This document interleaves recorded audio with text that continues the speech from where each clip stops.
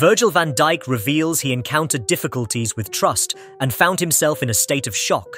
Virgil van Dijk acknowledges that he was taken aback during a challenging period for him and Liverpool in the previous season.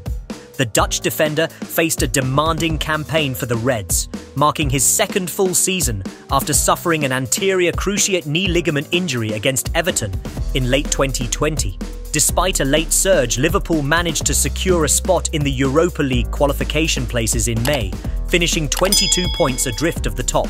Van Dijk, both individually and with the team, fell short of expectations, and he struggled mentally with the team's difficulties. Additionally, he admitted to not having complete confidence in his knee. The 32-year-old shared, "When things didn't go well last season, both individually and as a team, I was genuinely shocked for a while. I had never experienced this before. Simultaneously, I kept telling myself, this is temporary. However, I had to adapt to the new knee, especially with bending, stretching, and flexion. In the knee joint, everything is interconnected. If you can't stretch your knee well, you can't bend it, and consequently, you can't sprint effectively. This is what makes it so challenging.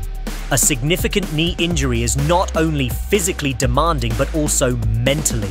The issue is that it's not an injury that disappears overnight.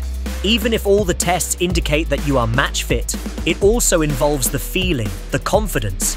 Even after playing for a while, after matches, you cannot escape the thought, if only there is no reaction now. That took quite a while.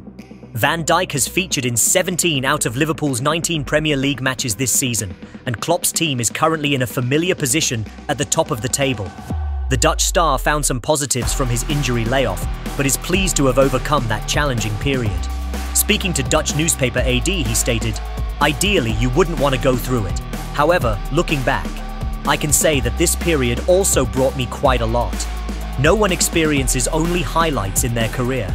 Setbacks shape your personality, and you learn from them, as there will always be challenging phases in life. Not everything was negative during that time. During my rehabilitation, I spent 7 weeks in Dubai with the whole family. Together in peace and quiet, it was the best time of our lives. But intense and negative criticism can be detrimental to an athlete. The key is to handle it well, and I am quite happy with how that has gone, especially in the last few months."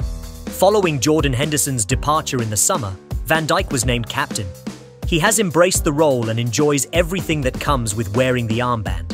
He explained, "Getting the captaincy felt like a token of appreciation and confidence. When it comes to leadership, I honestly value most how my manager, coaches, or fellow players perceive me. In my opinion, they are the best judges. I really enjoy the captaincy role.